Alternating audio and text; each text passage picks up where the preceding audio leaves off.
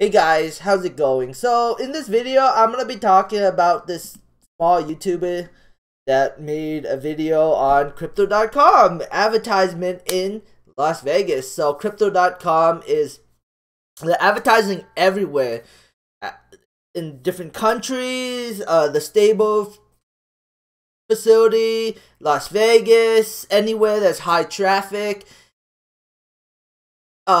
I really like this because I have a decent size position in Crypto.com's token and coin, and I think that in the future we could see Crypto.com coin be at least $3 in value.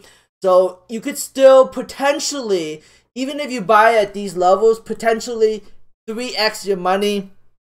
But the dangerous part is it could pull back. But anyways, I also like this because what it does, it basically kind of makes people think about crypto, right? Because like Crypto.com is like it's a company, but the word crypto in it is advertisement for all of the entire crypto industry, just not Crypto.com, the entire crypto industry. So it kind of benefits Voyager and Coinbase and Binance and everybody that's kind of in the space.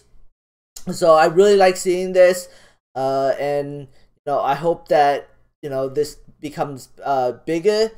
I mean, I hope that, like, I really think that the crypto market is the future, and I'm still in the process of watching his video. Only seen 1 minute and 37 seconds, and I decided to make a video. So yeah, I'm so glad I bought more at 60 cents, but I really wish I can go back in time in June, July, and just loaded the boat on this.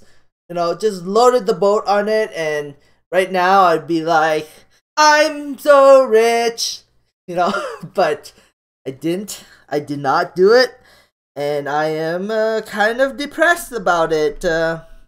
It could fall back down to 10 cents, 20 cents, but something dramatic has to happen in order for it to do that. Like, at the end of the day, I really think that this big pump is not from retail investors. There's no way. I don't think there's retail investors are like a reason why this price is at $23 billion. It's institutions. It's institutions that are pumping this. That's my opinion, right? I mean, there's probably some retail in it too. I'm sure there's retail's trading it and buying it too. But I feel like 70 or at least 70% of the volume is from institutions, because once it got listed on Coinbase, that massive amount of volume started coming in. And this is all from institutions. That's just my opinion anyway. So we'll see what happens moving forward. But Crypto.com has 10 million users. They're worldwide. Voyager has 1 million users, and they are not worldwide. But that's why I'm saying that Voyager has potential to grow in this market, because they're so small right now compared to Crypto.com. So, just saying. But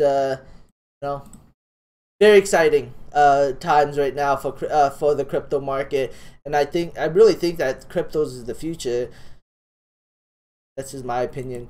Anyways, thanks for watching. If you want to subscribe. If you don't want to, that's okay. And have a great day. Bye.